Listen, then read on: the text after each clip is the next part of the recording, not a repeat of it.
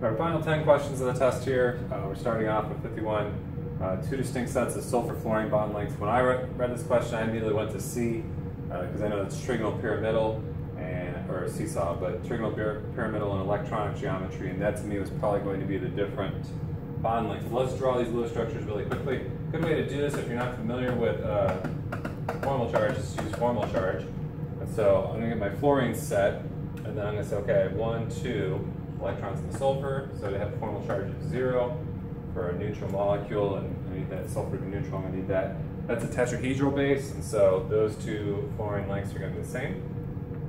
Sulfur, double bond to an oxygen, single bond fluorine, single bond fluorine. So we've got 1, 2, 3, 4 electrons, we need 2 more. That again, we've got 1, 2, 3, 4 electron domains. It's tetrahedrals, is going to be trigonal pyramidal. So that's going to be the same 2 fluorine lengths. And then SF4, we're going to have the equatorial positions and 1 axial. Just kidding. We have both at the axial, and then we're going to have 1 lone pair at one of the equatorial positions. So we have our seesaw shape, and that you're going to see different bond lengths potentially for these two, I guess. I'm going to trust that that's what's going on there. Because SF6 is octahedral. So in that case, we're looking at a situation where everything's going to be the same. I'm not going to put the electron dots in the last ones here. The reason for this, because these are different locations away, might change the repulsion and attraction levels between the different things. So that might cause the axial and equatorial, equatorial and axial positions to be different in bond length. So C was the answer I want. That ended up being correct. Okay, 3 sigma bonds and 1 pi bond. So we're looking probably at a double bond and then 2 other single bonds. So if again we draw Lewis structures real quick, I'm going to leave the lone pairs off on the external parts. But if you have 3 single bonds, NH4 plus, 4 single bonds, C2H2, acetylene or ethyne is going to have 3 sigma, but it's going to have 2 pi bonding interactions. And the carbonate is the last one. So since we haven't had a right answer yet, we're hoping. And this is of course going to resonate, but within its resonance we're going to have 3 sigma interactions and then pi delocalization over the whole thing. So D would be our choice. Okay. So some Lewis structure questions here at the end, and then some of these questions get incredibly weird. This is one that I wasn't really sure what to do with, so I got this one wrong when I did it initially. Very difficult question. So the answer to this is D. And so what I'm going to do for you is try and show you how I worked out what the 6 different isomers would be. So what I did was I said, okay, well, I could have the cobalt and I could have a chlorine. Basically, we're dealing with an octahedron. So if we set 1 chlorine here, it can either be at one of the 4 in this kind of equatorial plane, or it can be at the axial position. So if we put the chlorines there, then what we can do is we can have the ammonias across from one another, which would leave the cyanides across from one another as well. So basically in this case, everything is located opposite one another. Okay? Then we could also do the cobalt to the chlorine to the chlorine. Okay, so an axial kind of position. And we can set up where we have ammonia on one side, a cyanide on another, and then cyanide one way and an ammonia the other way. So these would be different from one another. In this one, the cyanides would both come in and out. Okay. Then we could also have cobalt to chlorine. Make sure I'm not missing any. Okay. So cobalt to chlorine where they are not across from one another. Okay. And then we can have just the ammonias across from one another, cyanide's not. And then we can also have cobalt, chlorine, chlorine, and we can have the ammonias at this angle, but then have the cyanides be apart from one another. Then there are 2 where nothing is apart from one another. So make sure I get this right. So we're going to have the chlorines here. Actually, let's see if we can just draw this in 3D and get the whole thing. So we're kind of leaving out different pieces that are going in and out of the board here. So I'm going to have the cobalt to chlorine to an ammonia, okay, to a chlorine to cyanide to a cyanide to an ammonia. Okay. So in that case, I have chlorine opposite of cyanide and ammonia. Basically, everything is opposite of everything here. What I can do is I can draw the mirror image of this, and that will be an enantiomer of this, and that will be my 6th isomer.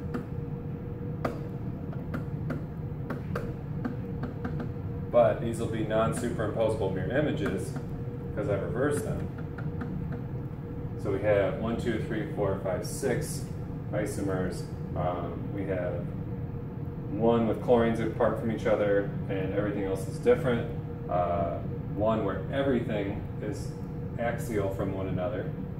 We have one where only the ammonias are apart from one another, one where the cyanides are only apart from one another, and then 2 different enantiomers where everything is apart from everything. So never do we have anything lined up. Okay, so those are the 6 isomers. If you got that, wonderful. If there's a better way to do that, sure, let me know. Okay, and then this one, I ended up getting right, but I think I was a little lucky on this. So when I drew this, I started with my 2 methyl groups, bonded to the nitrogen. Okay, and it kind of looked like what's going on with this nitrogen. So what I did was I drew this, where I have a positive charge. Oh, I'm sorry. And okay, so I drew this as my first Lewis structure. Negative formal charge on an oxygen, positive on a nitrogen, and that's also a nitrogen surrounded by a lot of things with electron density. So I liked that Lewis structure, and then I went ahead and looked and I said, okay, well I really can't do anything except I could bring in the electrons here, bring these in here, and kick these out to here. Okay. Would be the only other alternative. So that would look like this. I would have a CH3 to an N to a CH3. I would have a lone pair here, and then I would have single bond, nope, double bond, like that. Okay, and I would have a charge here. Am I missing something? No, I have something extra. This should not be here. Sorry, this should be just a single bond. Okay.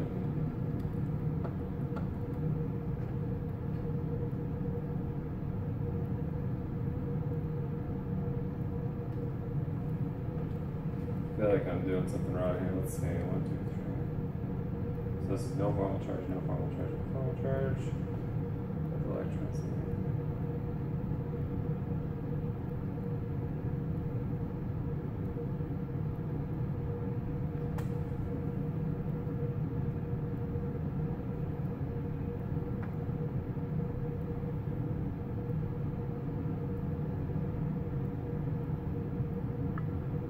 So this should not be drawn from over here. Sorry about that.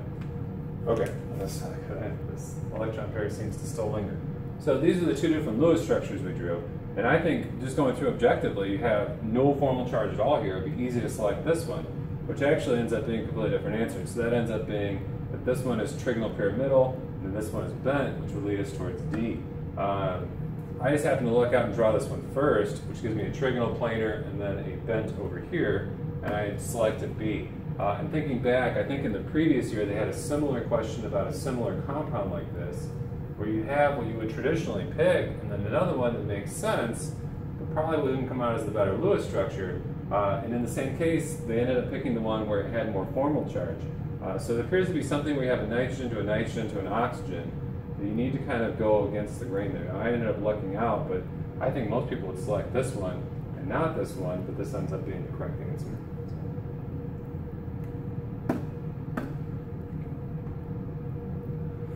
Okay, so next we're looking at an esterification reaction. For that we need an acid catalyst. I thought that esterification could be done under basic conditions. I didn't know the mechanism, but the Fischer esterification mechanism definitely uses an acid catalyst. If you've done this in the lab, you've used probably sulfuric acid as the catalyst. Reducing and oxidizing agents aren't necessary. You're just trying to get the reaction to take place. And so anyway, I thought that this was correct and that this was a possibility, so I went with A on that one. I later looked it up, and this is not possible to do esterification with a basic catalyst. So A was the simple answer there. Okay, and then this one, if you have, so obviously iodide is going to be easier to leave than chlorine. It's a bigger atom, it's more polarizable, it's easier to break that bond. So we should not be picking either one of A or C. So then you're looking at a case where you have a CH2I group. So you have iodine on a, secondary carbon? Primary carbon, sorry. Like this. One more methyl group there, sorry. And then you have the CH3I. And so this one is so much bulkier. And really, I looked this up in an organic textbook, and I saw that if you have a methyl group with a halogen, your rate of reaction for a substitution reaction is going to be incredibly faster. Like, I don't know what their exact rates were, but it was something of a ratio of like 100, and then when you got to a primary carbon, it dropped down to like 3. So somewhere like 20 to 50 times faster. So B is your answer there for that. Okay. And then C6H14, I'm going to go in skeleton structures here. So you have your hexane chain. That's one of your isomers. And then for 5 carbons, you can have 2-methylpentane, and you can have 3-methylpentane. You can't have 4 because that's 2-methylpentane. And then if you have 4 carbons, you can have 2,3-dimethyl, or you can have 2,2-dimethyl. So there are 5 total isomers for C6H14. Okay, 58, I just happen to know from IB chemistry, if you do benzene, react it with nitric and sulfuric. The nitric and sulfuric create a NO2 group, and this goes in equilibrium with the nitric acid, and then the electrons from the benzene ring will attach to the nitrogen, which creates a nitro group. So that's kind of what happens in that, but this is used to add a nitro group. You can also further reduce this to an amine group by adding tin and hydrochloric acid and then neutralizing the excess acid. So, not really sure how you would know that other than that. So the last 2 questions get pretty dicey. This one I didn't know at all. I ended up picking the wrong answer, but I can tell you a little bit about what I've read since. So we're looking at a reaction that's going on, and then we introduce some urea and the activity is lost. Okay, now it doesn't say that it slows down, it says lost. And so the answer that affects is A, because A talks about a competitive binding situation, which would be where the urea binds to the active site and then leaves, or the substrate binds.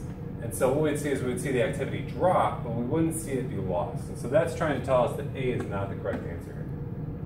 After that, you're looking at 2 different scenarios. One has urea breaking apart some bonds in the enzyme, whether it's peptide bonds or disulfide bonds.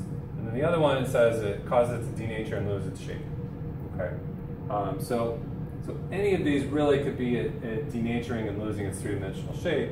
And that's where a Google search showed up that urea tends to disrupt interactions with intermolecular forces. And so these being intramolecular forces and this being an intermolecular force, really the denaturing and the losing of that structure is usually based on the folding, which comes about through intermolecular forces. So C is the answer. How you would know that, I'm not incredibly sure. I'm not particularly strong in biochem. So, all right, and then the very last question is it's also a little bit of a doozy. So we have 2 different structures. We have a sucrose and a lactose. And it says which sugar would give a positive Tollens test. So to the untrained eye, which is probably all of us, or most of us, neither one of these has an aldehyde group present. So for an aldehyde, we're looking for a C, double bond to an O, followed by a hydrogen. Okay. Now, it turns out that any monosaccharide, both of these are disaccharides, any monosaccharide will give a positive test for the Tollens reagent because not only does it react with aldehydes, but it also reacts with ketones. And some sugars contain ketone groups, and some contain aldehydes, but in the linear form, all of them have one or the other. So really, the answer to this question is something that, which of these can break apart its ring? Now, when the ring forms, there's a specific carbon that interacts with an oxygen, and in sucrose, both of those carbons are attached to this group right here.